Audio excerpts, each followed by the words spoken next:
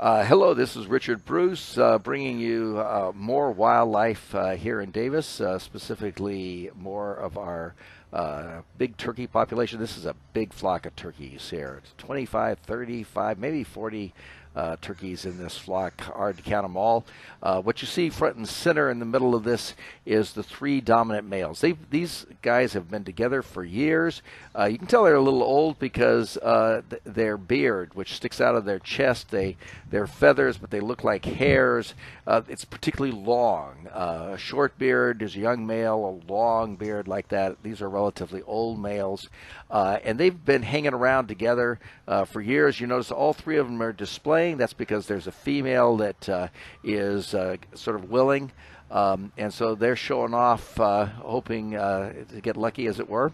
And but they seem to have a peaceable relationship. Some type of dominance relationship has been carefully worked out. They're very often separate from the rest of the flock during much of the day. But right now, as I say, there's important business afoot, which you will see in the other video about turkeys mating in Davis. Not actual mating, but there'll be several attempts that you'll see. And now you're about to see a conflict among the lesser members of the flock.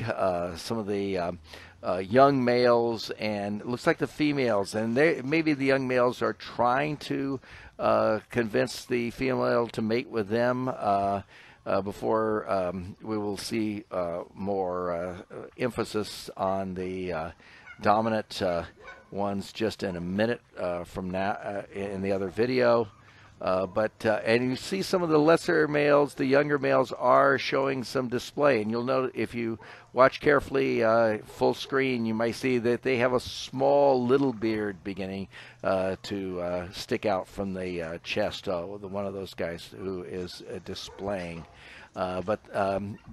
There's some conflict. There may be female versus female conflict. Not sure exactly what's happening, but it's sort of interesting. They're squirreling around and chasing each other around. And on the other hand, the big males are sort of taking all this very placidly. You know, they will be dominating to some degree the upcoming events, though not completely. You wonder whether some of these young males are about to start challenging them or something. Finally here, what we're going to see is we've got a red SUV that is showing the typical human respect for our local turkeys.